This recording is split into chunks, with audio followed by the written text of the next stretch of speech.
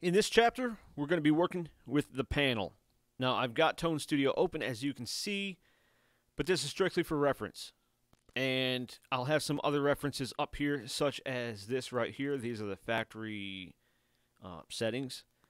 And we'll get back to that shortly. But first, what we're going to have to do is a factory reset on this amp, because these are not all the factory settings. These last three right here I was playing around with after I already did a factory setting.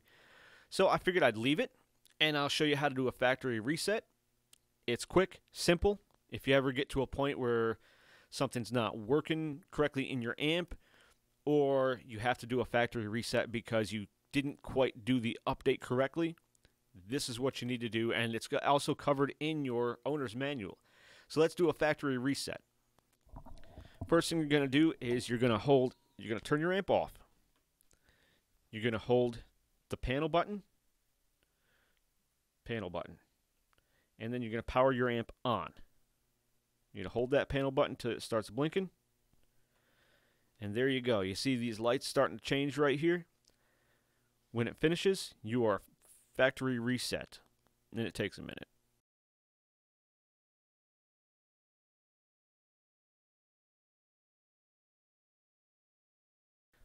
And there you have it. You may have to go up to your Tone Studio if you're using Tone Studio and reselect it, like I just did a second ago, but then I had to reselect my audio because it jumps over Katana for some reason. And that's it. You are factory reset. As you can see, these last three bottom ones right here were reset to factory. And let's get into using the panel. I am plugging straight from my amp from the record out into an Ultra DI by Behringer, going to PreSonus audio box USB 96. I'm using OSB to record this, and I've got a PreSonus PD70 microphone here. If you ever need a microphone that's kind of comparable to the Shure 7MB, I think that's what it's called. You know, it's like a $400 microphone. This is only like 120 bucks, and it works really well. If you know, stuff's expensive, man. Let's grab this guitar over here. I am using a Sterling by Music Man, John Petrucci Madge 100. And I'm going to make sure it's in tune, which I should have done before I started this. All right. It was pretty much good to go. Take this tuner off here. So when you do a factory reset and you boot up Tone Studio, which, like I said, we're just using this for reference, it automatically boots right into the panel. So adjust the panel volume.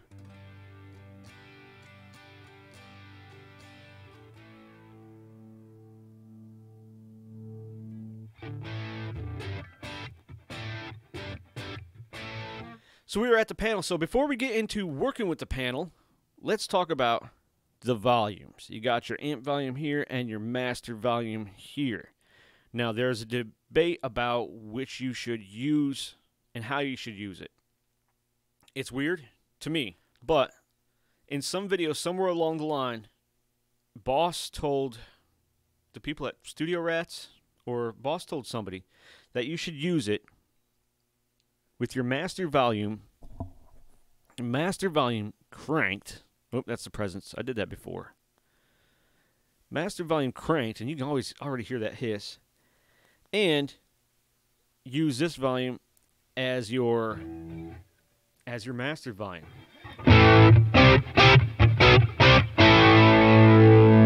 Now we are at a 7 on the volume. You go much higher than that.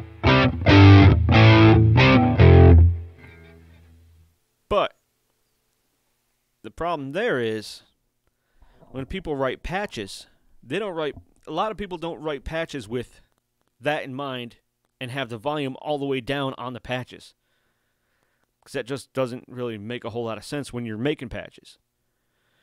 So what I do, I adjust my master volume, and then I'm building the patches, right? You're making the patches, you're applying all sorts of EQ, bass, all this other stuff.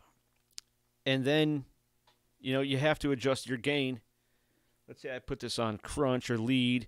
I adjust my gain, and then I adjust the amp volume. That way, every time I turn my amp on, all my patches are at the same level. So I can switch between patches, and one's not going to blow my friggin' eardrums out, and the other's not going to make me think I'm, going deaf because it's so low you can't hear it.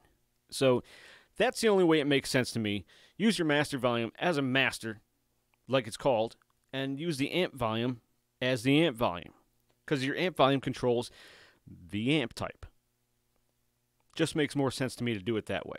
But that's up to you. So let's get into this this whole panel thing. It's kind of crazy. Like I said in another video you may or not have watched, there are some people who buy this amp and they never plug it into Tone Studio. They strictly use it from the panel. And some of them said, I get a great sound like that. And I'm sure you do. I'm sure you do to your ears. And if that's all you want, that's perfect. If that's what you can play, that's perfect. If it works for you, it works for you.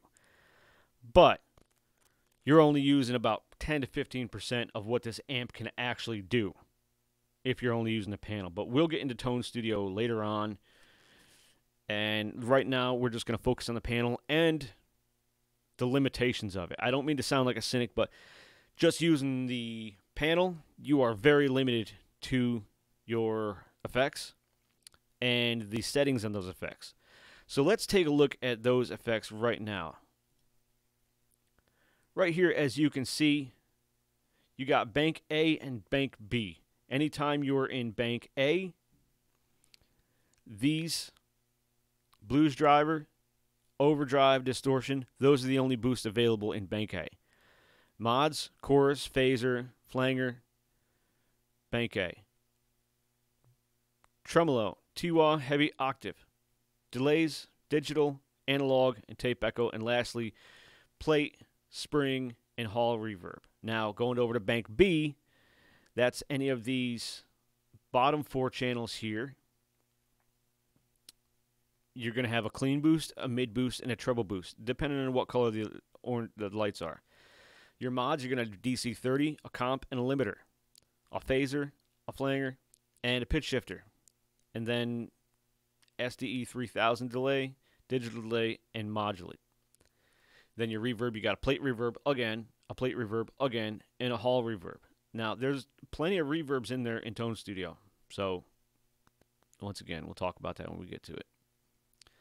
Let's minimize this and let's take a look at Modern Brown. This is one of the settings that comes shipped. These are all the settings that come shipped, factory, out of the box. Plug it in, you don't plug it in Tone Studio. This is what you get. Don't think it matters what firmware you're on. I don't think they changed them. This is the Modern Brown sound, straight out the amp.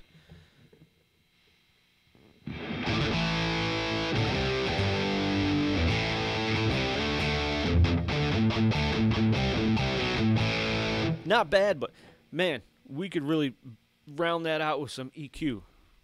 But you can't do it on the panel. Let's look at full clean.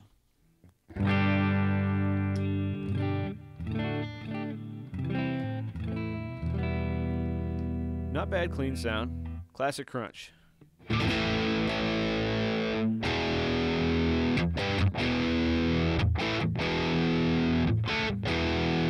Not a bad crunch either. Lead shred.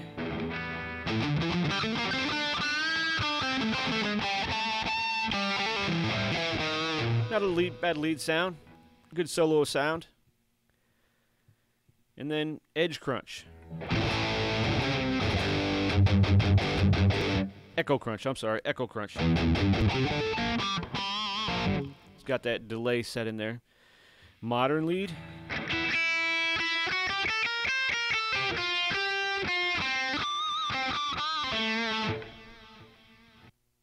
And then vintage clean.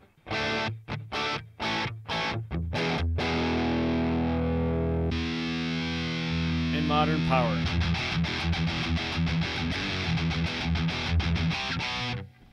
Now, each and every one of these uses the variation, except, well, full clean doesn't. Classic crunch does. No, classic crunch doesn't. Lead shred doesn't. No, lead shred does. Echo crunch does. Modern lead doesn't. Vintage clean does use a variation. And modern power does. Now I could honestly, I could give or take the variations because it's more like a boost on it.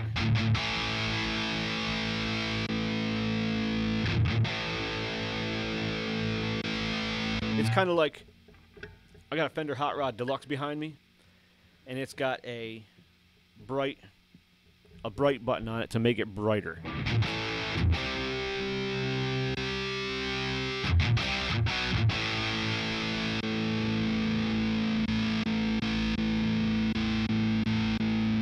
So, yeah. Those are all your factory set tones. Now, honestly, if I was to go to a guitar store and plug into this amp and start playing it with all those presets and start playing with the knobs and stuff, I probably wouldn't buy this guitar. I mean, this amp. Because a lot of the sounds sound thin, even when you crank it up. But I've done a lot of research, like most people do. I get on YouTube and forums and stuff like that, and I talk, and you can hear demos of it where it sounds a lot better than these tones. These tones aren't bad, but they aren't great. You can do a whole lot with the EQs on them. You can do a whole lot with the settings. Let me talk about settings. Let's go back up to Modern Brown. Now, as you can see, Modern Brown on bank A, well, if it was using it, would use a blues driver. What is it using right now? Well, it's just using the delay and the reverb. And for reference, let's go over to the delay. It's using a tape echo delay, and the reverb it's using is a hall reverb. Now, if we push the reverb button, you see it goes to plate, and it goes to spring. Now, if you do the delay button,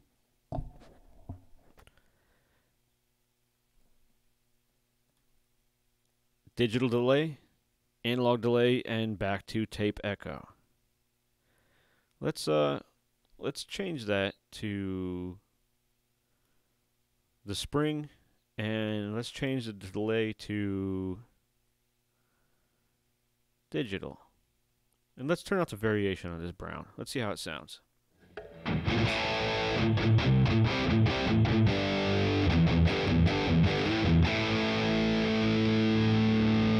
Let's change the amp.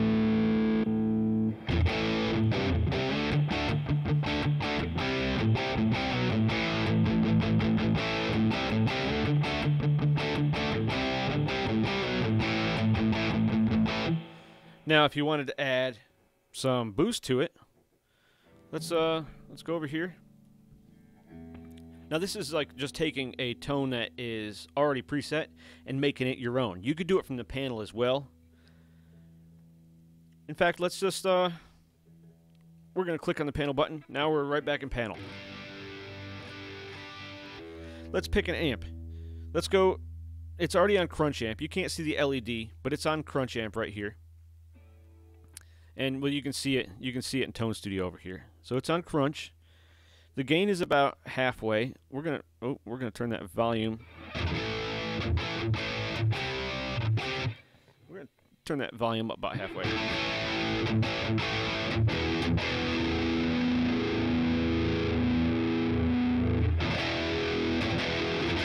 I think our equalizer is about good right now. Let's see what boost we got going on here. We got a blues driver going on in the boost. Let's turn everything else off except the boost. Now I think if we hit it one more time, it's overdrive. Okay, overdrive.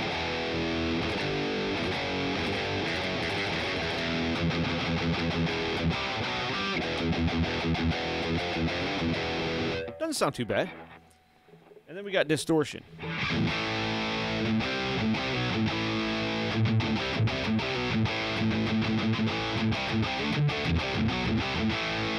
Not a bad high gain rounding out. Let's see if we put variation.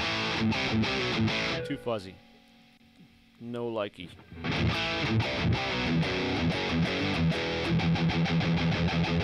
Now, like I said before, when you select the preset, unfortunately, the only thing you can adjust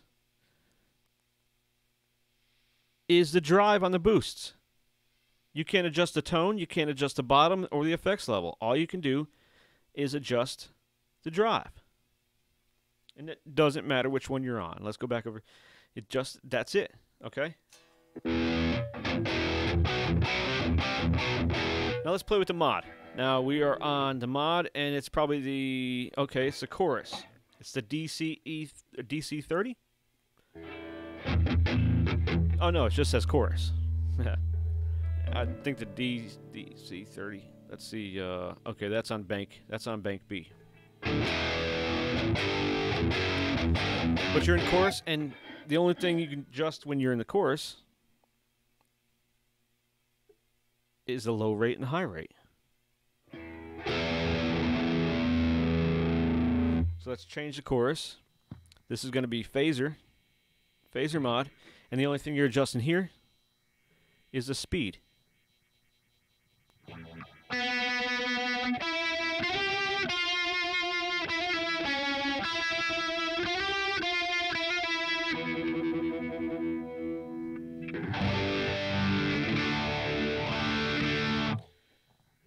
And then, lastly, flanger. This is the Eddie Van Halen flanger. And that phaser was the Eddie Van Halen flanger too. So this is...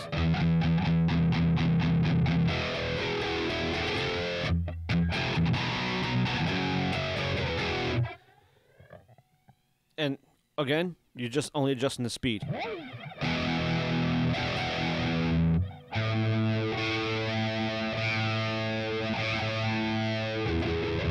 So within the panel, you can't adjust anything else.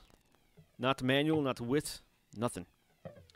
So let's just turn off that. I don't feel like hearing that right now. And let's move on to effects. What effect? Oh. Okay, we're on the green effect, so it's a tremolo. So all you're going to be able to do is adjust the rate on the tremolo.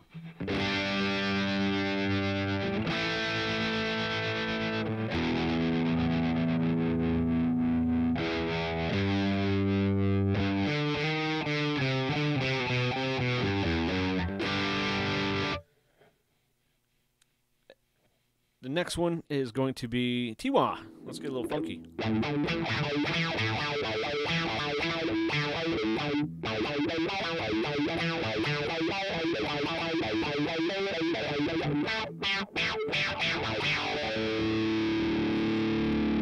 And you can adjust the sensor on that one. Make it more sensitive. Sound.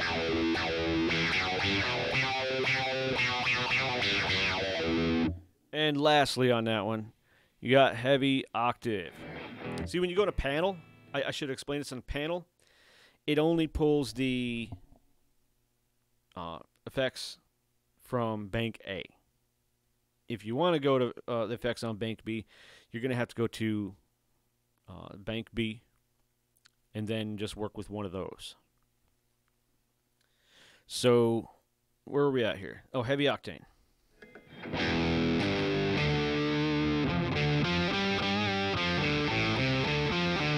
The only thing you adjust on that one is the octane level, the octave level.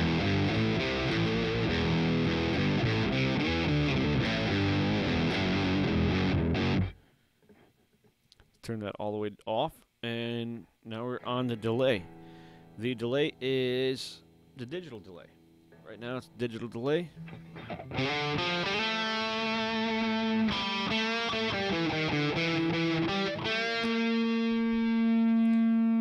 For reference, once again here, delay, digital delay, and the next one is going to be analog delay.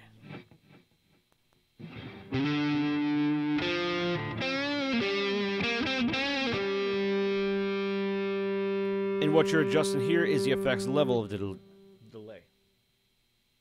So if you crank it all the way up,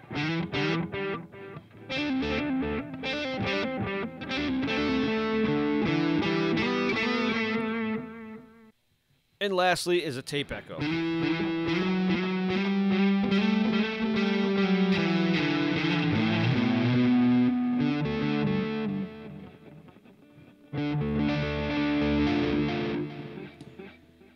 let's move on to reverb. Let's turn it all the way down. Reverb. I said that kind of funny. Reverb.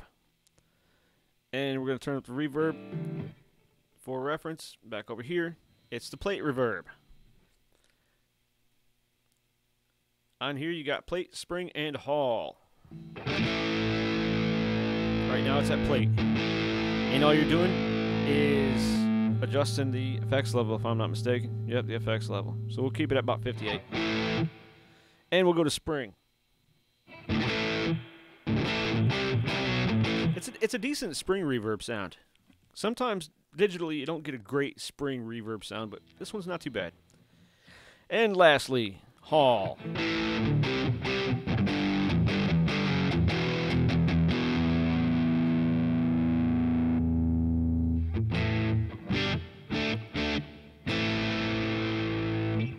So those are all the ones you can work with in that bank. Let's switch over to bank B. It's blinking right now like it is in bank B, but we're not in bank B. So let's just come down here, and if we select one of these, let's see. If I push number or channel 3, it should jump down to vintage clean. No. Okay, so I don't know why that was blinking when it was on the panel. Let me check something here. Okay. When I go up to panel, it blinks. You see it right over here? You see it right over here like it blinks. Because when you're on the B side, go to vintage clean. See, when you're on the A side, it blinks on the channel and not on the button. But if you hold the panel button down, it switches it over and it blinks over here too. But it's a slow blink. Okay. You know, I've had these amps for a long time and I'm learning something new every day. So let's go back up to panel. See, it's a faster blink. But when you go over to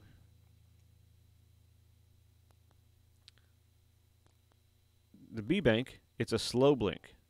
So fast blink is panel, slow blink is bank B, no blink is bank A. See, when I decided to put this whole video series together, I knew that I was going to learn something too. So I mean, you know, I'm still learning stuff about this amp. So now we're back over in bank A. We are on vintage clean, and I got a lot of gain on this one. And I'm going to turn the variation off because I don't like the variation. It doesn't need to be on there. Now that's a nice clean with a little bit of breakup. Now in this booster, if you turn it on, it's going to be a clean boost. So we're at a clean boost.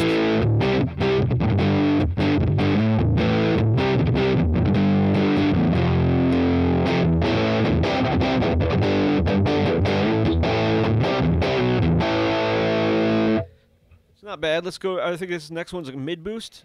Yep, mid boost.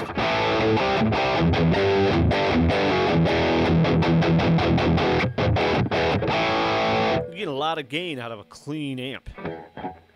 And then lastly is a treble boost.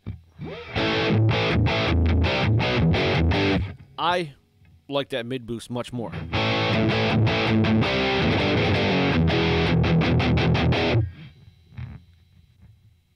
Let's go back to the mid boost.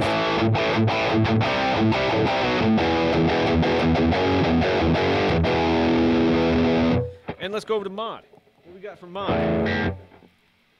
For visual reference, we got the DC30 chorus. And we're just going to adjust the chorus intensity.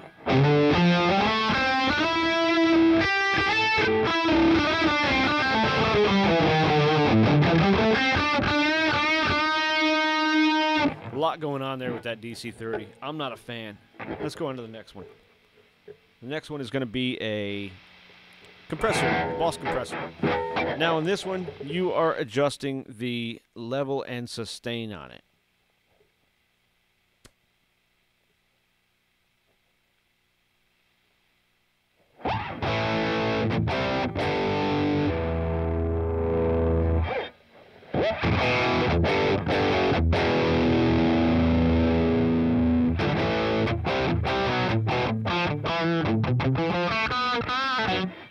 And the limiter.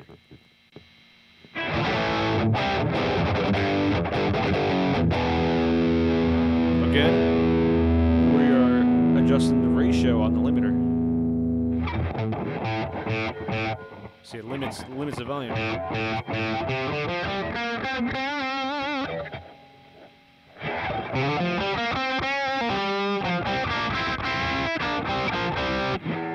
And let's see. Let's get off of that one. Let's turn that mod right off. We don't need it. Let's go on to the effects. What effects we got going on here? This is the pitch shifter. Let's start at green. And this is going to be a phaser. Eddie Van Halen phaser. We heard this one in Bank A.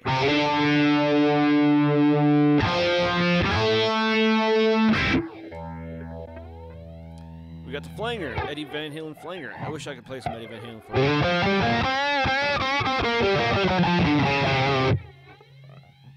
Let's crank it.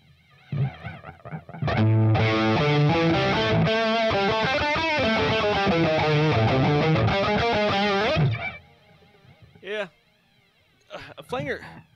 Flangers can be funny.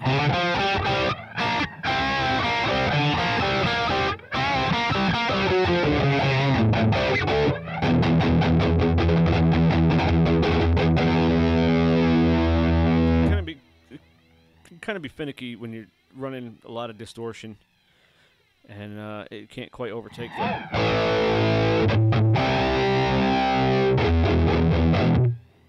You hear it going now. Let's make it slower, nice slow burn.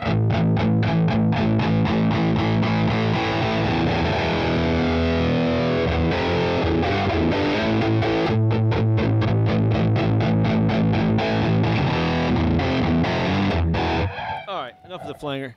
Lastly, you got the pitch shifter. Pitch shifters are always fun.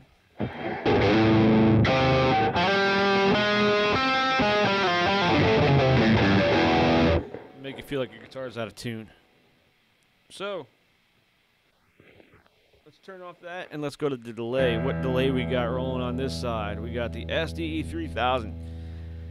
So many adjustments as you can see here in Tone Studio. You know what adjustment you make in here? Effects level. That's it.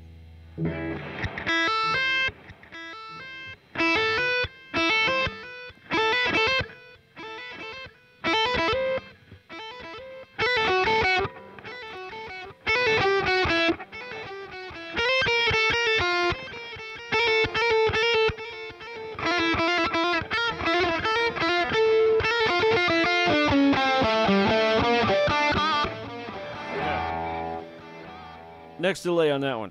We got the digital delay. Are any of these same as the last ones? Let's see. Delay, digital. Nope, the digital delay is different. So that's good. At least they have different delay on every one of these, whereas the reverb is not. So, delay. That is the digital delay, and next is the modulator.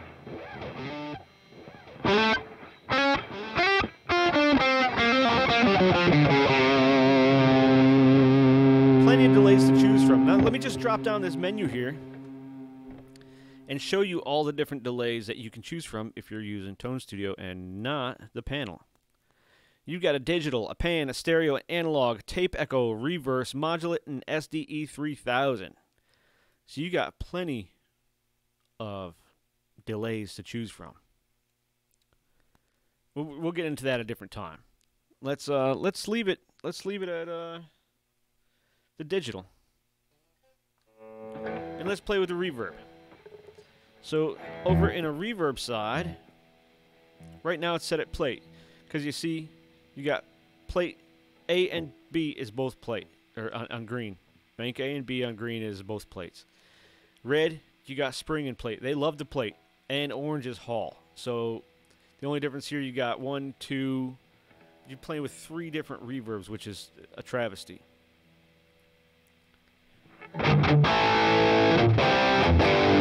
Because you got more. Okay, let's turn that delay down a bit. Let's turn it all the way off so you can hear the reverb.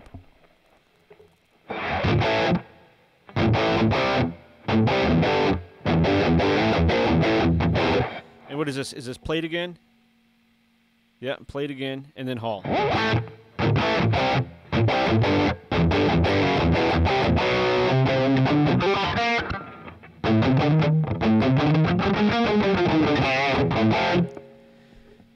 Let's look at all the halls, all the reverbs that you have under Tone Studio 2.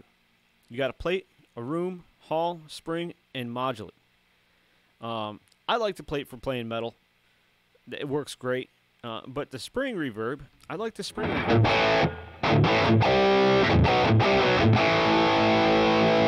But if you're using the panel, you don't have all that stuff. So that's pretty much the gist of it. I mean, when you're looking at presence, you can adjust the presence, but you can't adjust your cabinet resonance. You don't have a solo feature on the panel. You don't have tonal, shaping, global EQ, and contour on the panel. But we're going to get into Tone Studio at a later time. But those are all your options here. And I'll go over all the other effects in Tone Studio and whatnot, bits by bit. And we'll rifle through that and help you learn Tone Studio quite a bit more. Like I said, at a different time. Next, we are going to go into updating the amp, updating the firmware in the amp, and updating Boss Tone Studio. Now, this next video is a video I did earlier this year when I had my artist. So you're going to see the front panel of an artist, but it doesn't matter because they're all the same. The procedure's all the same for the 50, the 100, the artist, and the 212. It doesn't matter. They're all the same.